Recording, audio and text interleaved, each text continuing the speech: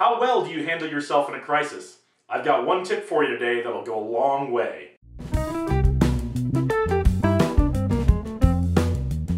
Welcome back, leaders, and congratulations on taking one more step towards becoming one of the great leaders of tomorrow.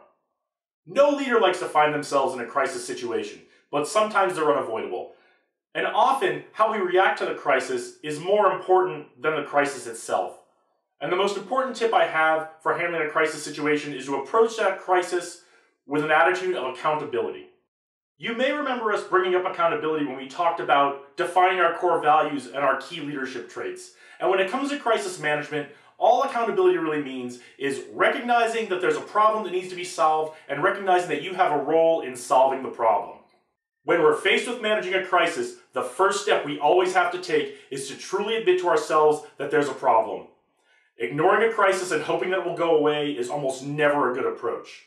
So accepting that there's a problem and that we're going to have some role and take some action in solving that crisis is our first step towards taking accountability and managing that crisis. After you've thoroughly investigated and found out the root causes of the crisis, the next step is to take accountability for any role that you or your team might have had in creating the crisis, and also to hold others accountable for their role in creating the crisis.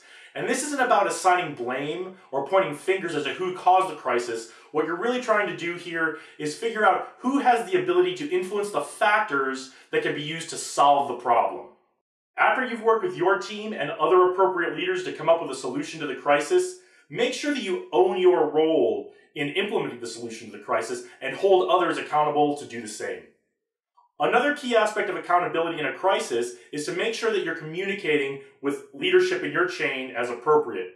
Ideally, what you want to do is identify the crisis early and then identify a solution to leadership before they find out about the problem. But sometimes in a true crisis, it's important to let people know about the problem before you've come up with a solution and let them know you're working on it.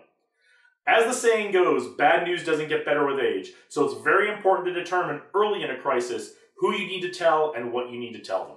Thanks for watching, I really appreciate it, and let us know if you've handled a crisis situation and how you've handled it in the comments. Check back later in the week because we're going to have a blog post that outlines our 5 steps for crisis management in detail, and the best way to get that, click on that globe off to the right. That'll get you subscribed to our email list and bring all of our content direct to your inbox. Thanks again for watching, and remember, the future is out there. Lead the way.